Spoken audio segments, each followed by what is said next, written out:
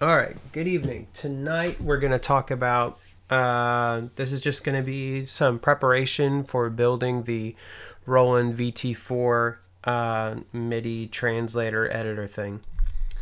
So there's a couple things we're going to need to do.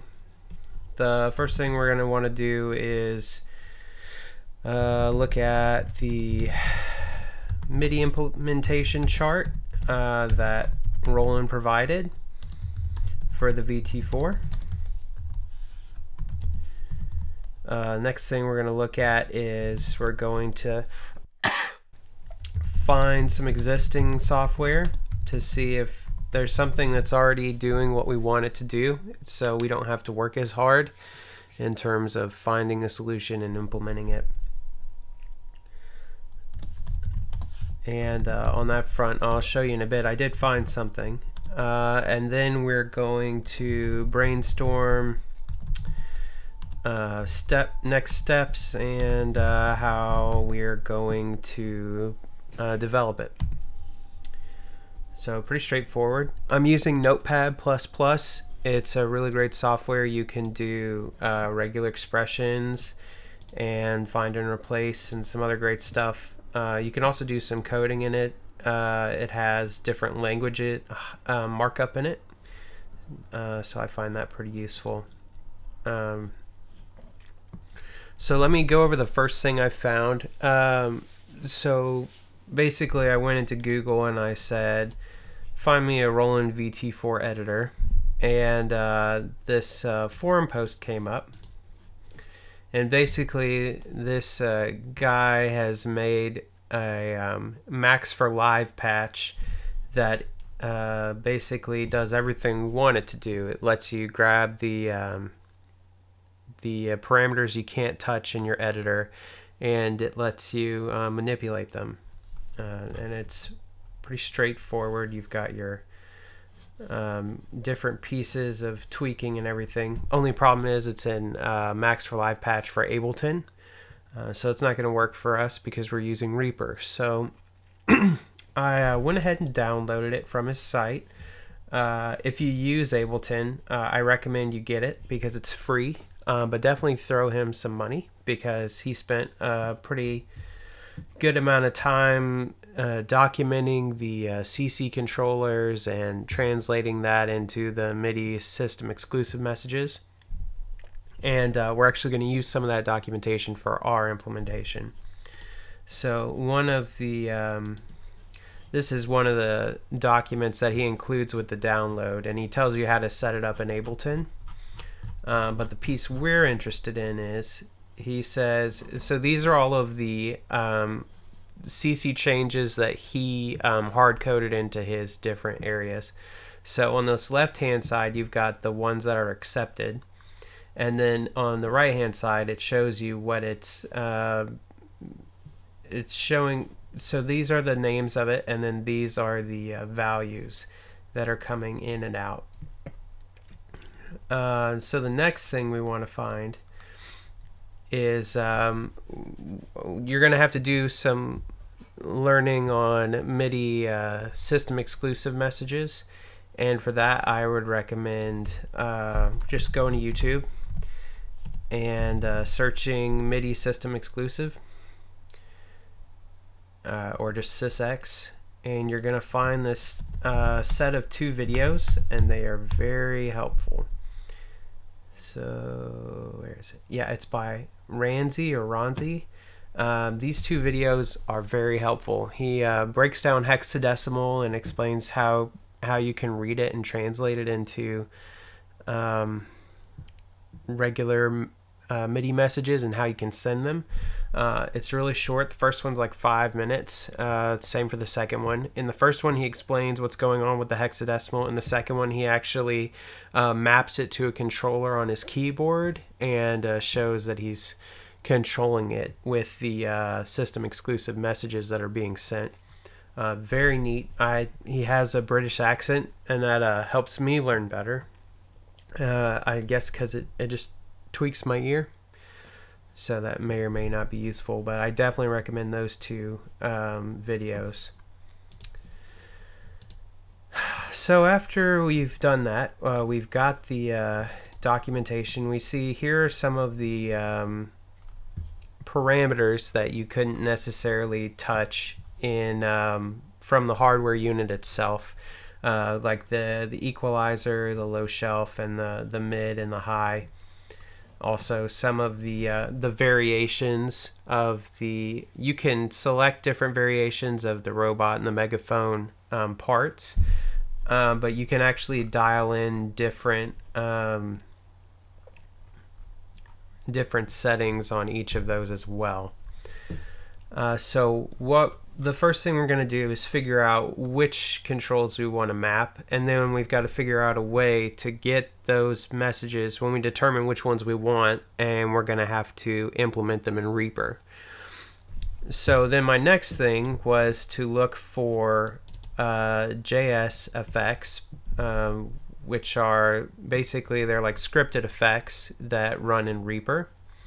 And I just typed in, I have a bunch of them from Repack, which I also highly recommend. It's a free repository of different scripts and things, and it's very handy. So I just looked up in my effects browser, I just looked up MIDI CC. And you see we've got a couple options. We've got this MIDI CC Mapper X and this MIDI CC to SysX. So I ended up picking this MIDI CC to 6X, and it doesn't look like it's working right now, but if you hit the edit button, you can actually see all of the code that's happening underneath the front panel. So here, this is basically the IDE of the JS development environment. So you can see all of the code that ran into it, and the author very conveniently left us a description, and he's telling us exactly what we need to do to set it up. So we need a MIDI CC text file that is specifying what system exclusive messages we want to have transmitted, which is fine, and it even gives an example of how to format them. So we'll be doing that, but there are two caveats to this. The first one is it can only send 7-bit CC values. They can't do 14-bit. So from this documentation, this 0 to 127, that's our I believe that's our lower resolution MIDI values he's talking about, and I think the higher resolution ones that aren't supported are this 0 to 255, which is basically, you know, your 0 to 255 is 256 values.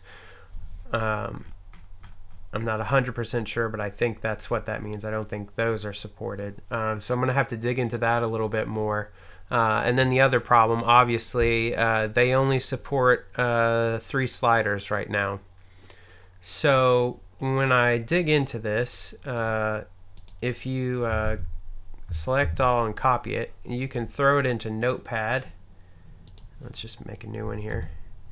And you can look at all of the data here. So you can see it gets kind of, there's no word wrap in this environment, so basically each slider is saying, all right, here are all of my different possible CC numbers and their corresponding values. And so it goes 0 to 127. And then down here, this is where they're actually calling the translation, I believe, from the slider selection, whichever one they chose, and then it is transforming it into hexadecimal. So I think what we're going to have to do is, if we want to do, first we want to make sure we can get one slider to work. And then once we get one slider to work, we're going to tweak this code so that we can add more sliders.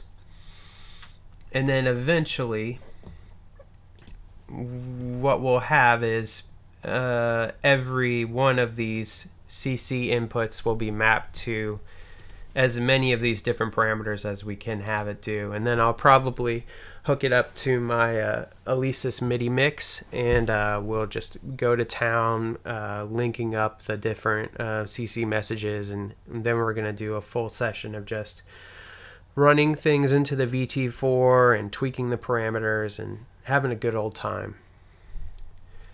But those are all of the steps we've got to figure out. So we've got to, let me just write it down. Here we go. So to do, we have to identify parameters, and then we have to find sysx equivalents, and then we will create the sysx text file for the JS plugin, and then after that we will test it, and then we're going to modify the script to add a slider. The other thing about this slider is I don't know a lot about coding, but I know I kind of know what I'm doing in terms of loops and things, so I can see in the code itself the only real references to the sliders that I'm aware of is this mem set, which is basically grabbing an array of sorts for each slider. So I think we're going to have to call each one of these out, giving it a CC and an array position, and then we will have to modify this and add a line for each slider. I didn't really see anything crazy that stood out to me here, but I'll know really quick when I'm testing it. If it breaks, I'm clearly missing something. Another great thing about this is you can recompile it and update it and really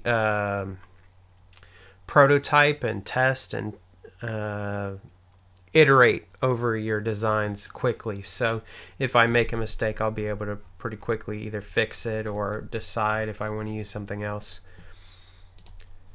So then modify script to add a slider, and then add all appropriate sliders, and then after that we're going to save as an effects chain. And we're going to create a track template. So we'll have this FX chain of here's my MIDI out, and we're going to send out the MIDI to the hardware, probably through the USB MIDI, and then we're going to bring the audio. I'll probably send the audio out from Reaper, and then I'll bring the audio back in onto a track. And I haven't really figured out how I'm gonna put that in to be recorded by the video. And after I have all of that working, I'm just gonna save it as a track template. So whenever I want to add VT4 to something, I'll just have audio, and I'll open up my track template, throw the VT4 in there, and just drag the audio on top of it, and then I can just go crazy with it. And then that's it. So after I save it, then I'm going to map the MIDI mix to it. The MIDI mix actually has a it has an editor, so I can specify whatever CCs I want. So I'll probably just also save this as a preset and just map all those, and then I don't have to do an extra step of going into the MIDI here and doing a learn through like the parameters and a MIDI link and all that. If I can just hard code it to the MIDI mix, I'll just do that. It's easier. Map MIDI mix to sliders, and then save a track template.